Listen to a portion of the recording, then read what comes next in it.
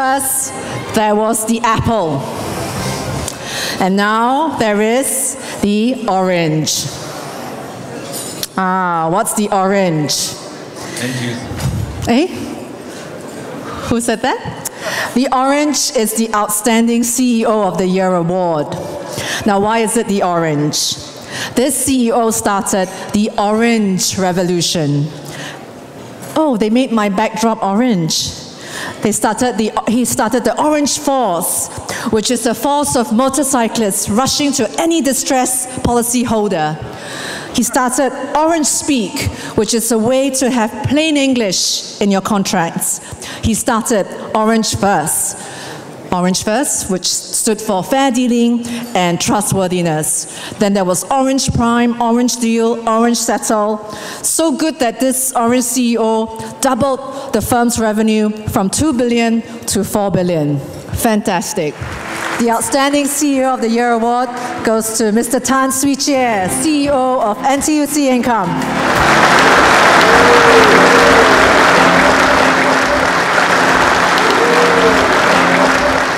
Mr. Heng Suee Chieh, distinguished guests, ladies and gentlemen.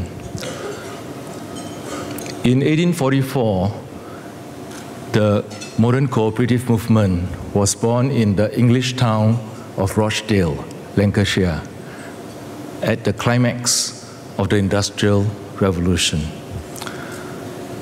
Social structures and trust in institutions were breaking down.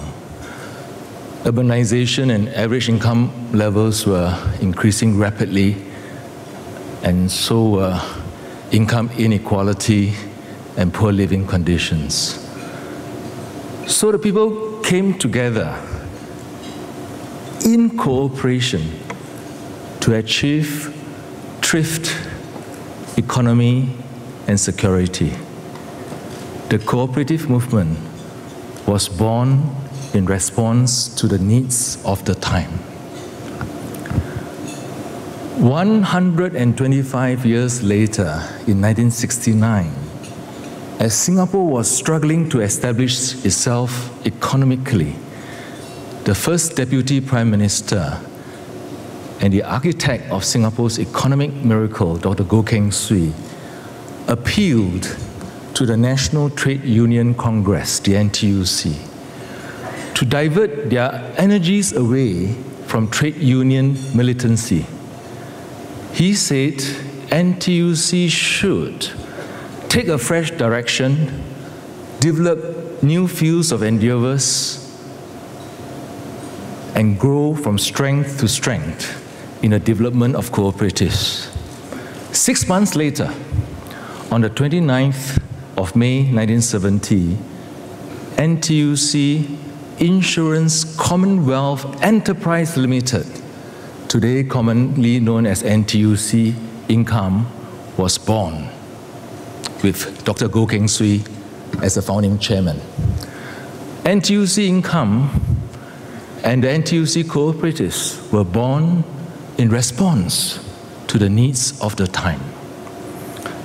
6 years ago, I became the CEO of NTUC Income, 2007.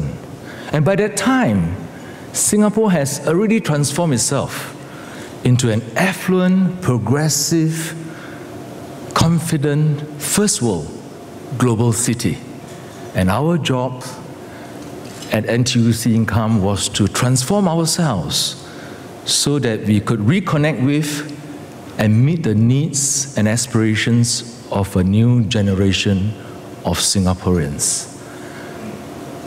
The work we did in the last 6 years was in response to the needs of our time. But the world we see today and the times we live in are very different from 6 years ago, let alone 44 years ago. Our economy may still be sound and strong, and Singapore may still be a global city. But you and I know the issues of economic and social dislocation, financial insecurity, concern about food, transport, and housing prices cost of healthcare and the funding of elderly has come sharply to the foreground.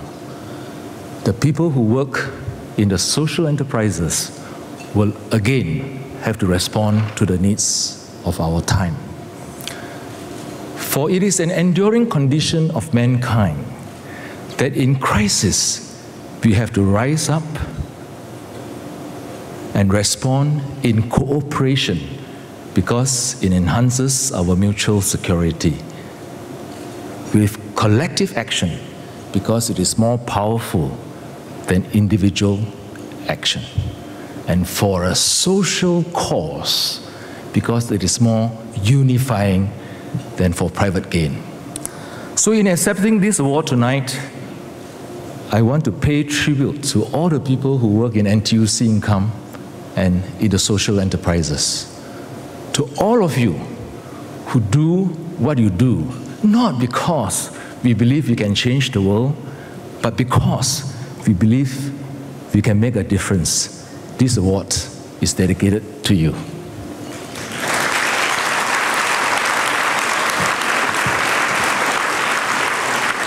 I thank the Singapore Business Awards because your award energizes us, encourages us, and motivates us to do our work even more diligently.